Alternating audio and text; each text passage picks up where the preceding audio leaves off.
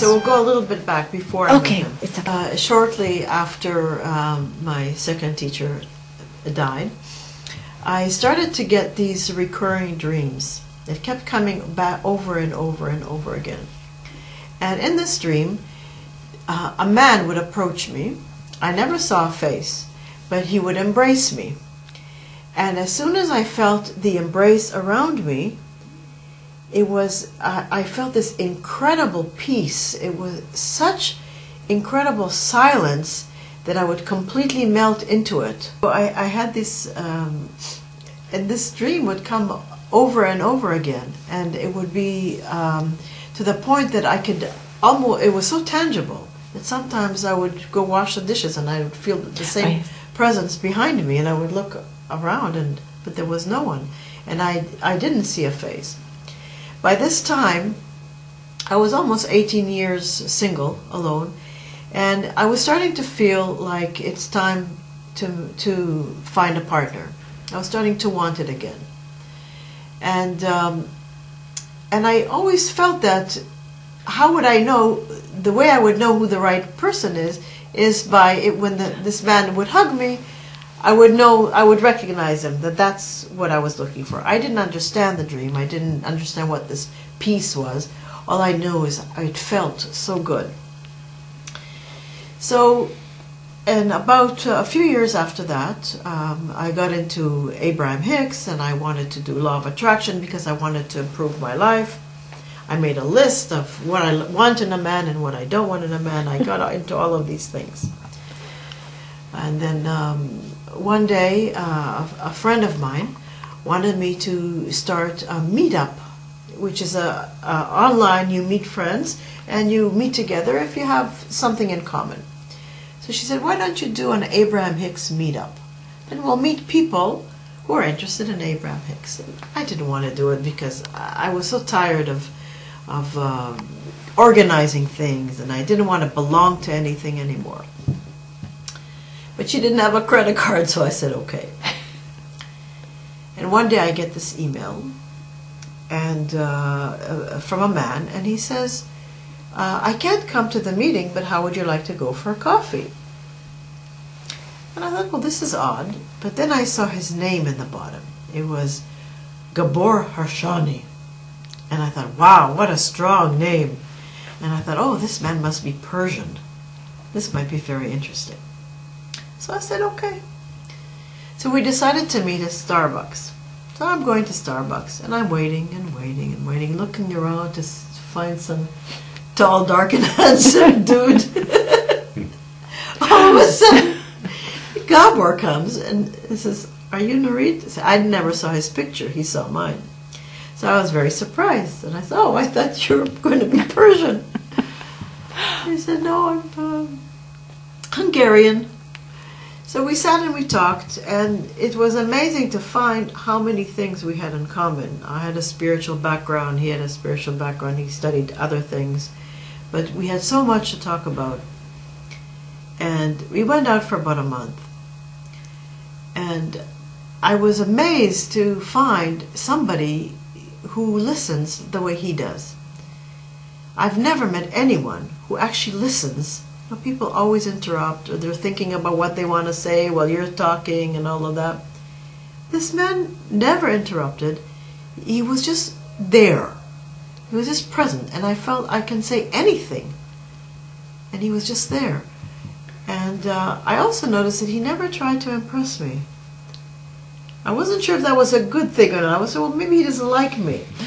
But he just never tried to impress me. I was the one who tried to impress him. I thought I had all these spiritual teachings in my background, you know. And he just listened. But after a month, I found that I had other issues with him. First of all, I wasn't with a man for a long time. And then I noticed that he wore sandals with socks. I said, who wears sandals with socks? And then he wore the same shirt twice, for 2 dates in a row, the same shirt. And he lived in Chinatown. I said, who is this man? You know, I haven't been with a man for so long, and I don't know about this guy. So I backed off. But what happened was that within the next 2.5 years, we kept bumping into each other, either at singles parties or at spiritual lectures and stuff like that. And one day we met at a barbecue, and we started talking, and it was wonderful because we could always speak about spiritual things that were interesting because I didn't find anyone else interesting ever. I dated other guys, but everybody wanted to talk about how they're renovating their basement or how their grandchildren are doing or stuff like that. And I couldn't get anyone to talk to me about something real. And we started talking about what what he was doing spiritually and what I was doing spiritually. And at some point I asked him, okay, so you're present, so now what? My mind couldn't wrap itself around, what does it mean? What do you mean present? What do you do with that? And looking back today, I realized, of course I couldn't. The mind doesn't know what presence is, any more than it knows what it is. And then he said to me something that really shocked me. It was the first shock that I had with him was, he said, and it wasn't in a judgmental way, it was a very matter of fact. He said, the difference between what you do and what I do is that what you're doing with the law of attraction and the teachings that you have, it's nothing wrong with it, but it's all in the mind. Whereas what I do is not in the mind, it's just presence and it's not in the mind. I was so agitated. I thought, how could this be? I was just spent 15 years with a teacher that talked about transcending the mind and talking about you're not the mind and going beyond the mind. And I was sure that what I was learning and what I was talking about was not in the mind. But then, of course, the mind doesn't know what is beyond the mind. The mind doesn't see the mind. But I still didn't get it at that point. I was just very, very agitated. So he saw that and he said, well, let's just agree to disagree. I said, okay. And we met one more time. But still, the same Tiva sandals with the socks and the same shirt. And I don't know. I came home and I said, no, not for me. Time goes by, 2.5 years later, I get this feeling in me. I have to call him. I have to call Gabor. I don't know why, but I need to talk to him. Even if nothing happens, at least we'll be friends. And then the other voice would come in. Oh no, you're a woman. You don't call a man. You've been practicing to be a monk. You don't. You've been alone for 18 years. You can't do that. And this is going on and on for 3 weeks. And one day I'm sitting at lunch at work, and I called my daughter first, and I said, I really want to call him, but I don't know what to do. She said, Mom, just call him. So I said, okay. Hung up the phone and called him. And it was a most wonderful conversation, and we decided to meet that evening. So I was going to pick him up. I went with my car. I had a car at that time, and I drove. Suddenly, in the middle of my route, I stopped and parked at a school parking lot. It suddenly dawned on me that the only reason I haven't clicked with this man is because I keep judging him. I don't like his shirt, I don't like his it's like all these things I have about him.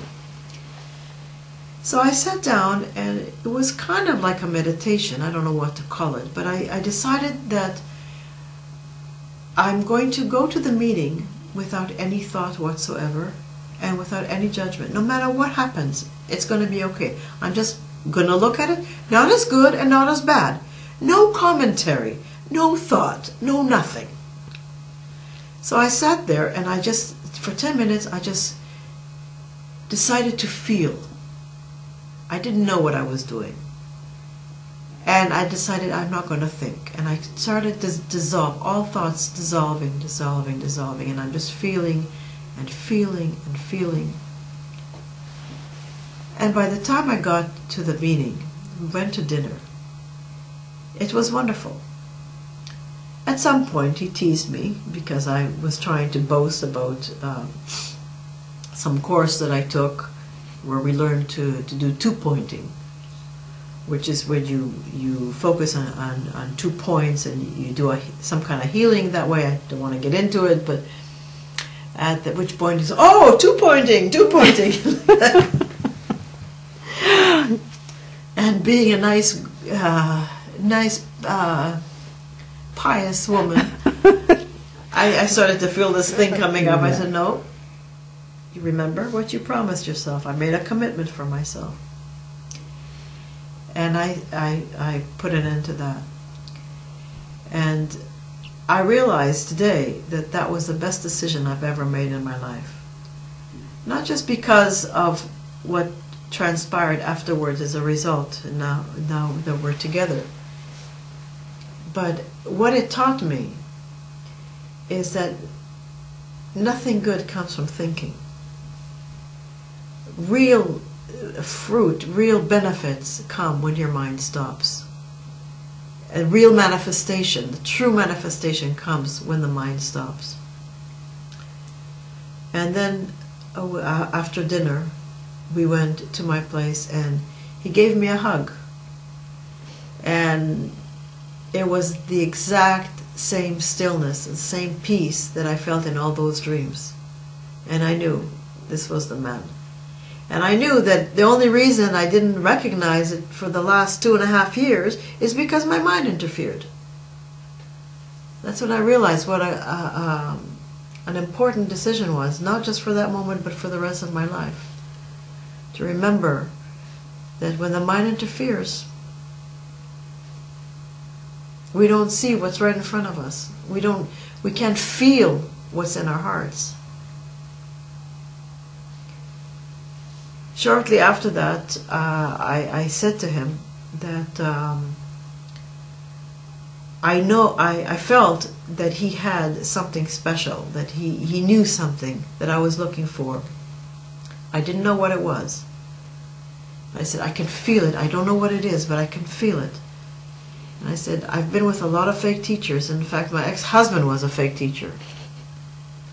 So I know fake when I see it. Nobody can fool me anymore. But when I look at you, I know you're not fake. There's something about you that I know is true, even though I don't know what it is. And I can't explain what I feel, but I know it's for real. So he taught me what he teaches today to everybody. The simplicity of it, which was, feel your hand.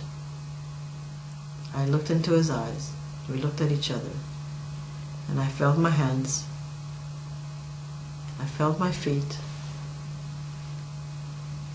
and then I started to feel what he was calling the inner energy of the body. And at that moment, I found within myself, I did not have to look for it outside.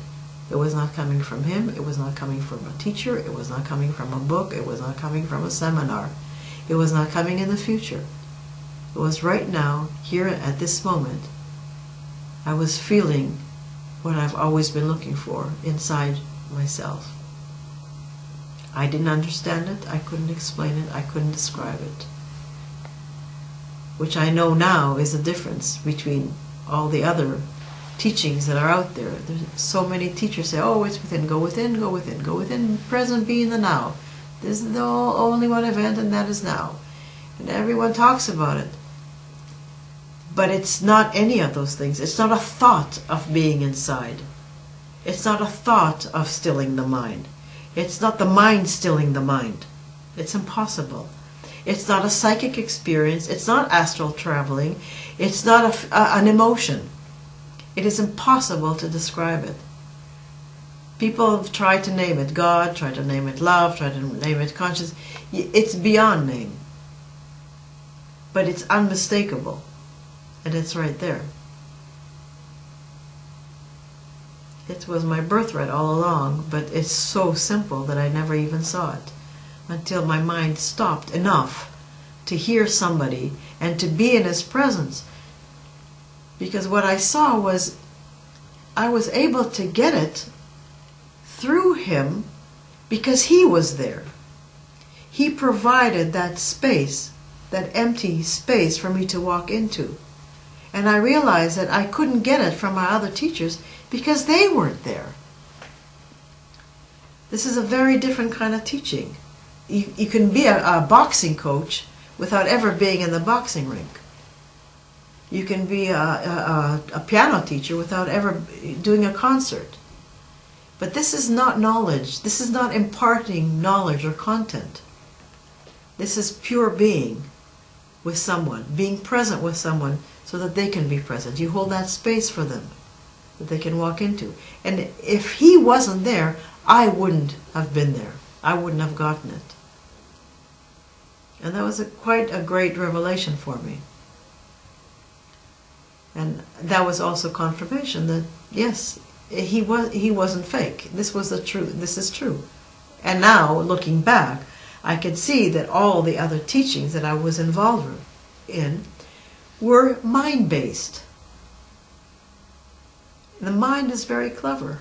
The mind has invented all kinds of spiritual paths and all kinds of ways to do it with the mind. Because the mind, once you go into the body and you feel that presence, and once you're in the present moment, the mind can't live there. It doesn't want to die.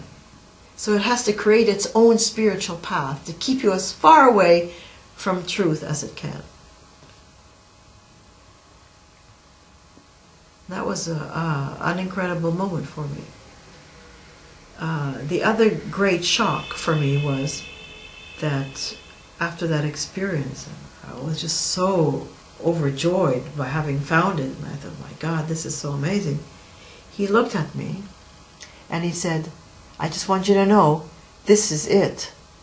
And I said, what do you mean? He said, no, this is the it. The it. What is the it? And he shook me. He said, no, this is it. This is it. There is nothing else. This is it. Okay. And I was shocked. I was, what do you mean this is it? You mean there's no other technique, other book, other seminar? I was already enrolled to a few other seminars, and I had all these books that I was ready to read. And what do you mean? No, this is it. There is nothing beyond this. What you feel, what you're experiencing right now, at this very moment, inside your body, that presence, is it. There is nothing else. There's no visions, there's no explosions, there's no kundalinis, there's no chakras, this is it. There's nothing else that you need. There's nothing else to find. The search is an illusion. The more I searched, the further I got from this is it, from home. The more I wandered, the further I was from my own birthright, my own home. With all the promises for a future attainment, if somebody else is going to give it to me, and it's out there, it's out there, it's out there. No wonder it was so hard, and no wonder it took so long and so much money. I already owned it, for crying out loud. It was mine to begin with. It was astonishing. It was, the mind was disappointed. The mind wanted something flashy, like, my teacher that was so creative and spoke such beautiful, elegant words and wore all those beautiful clothes and had all these musical parties in his home, and the other teacher with the, being a monk. Oh, it's so romantic to be a monk. Or is it? It was so simple, and it took 40 years to see how simple it is. The mind doesn't want to know that it's simple. We're complex people. We want to make things difficult.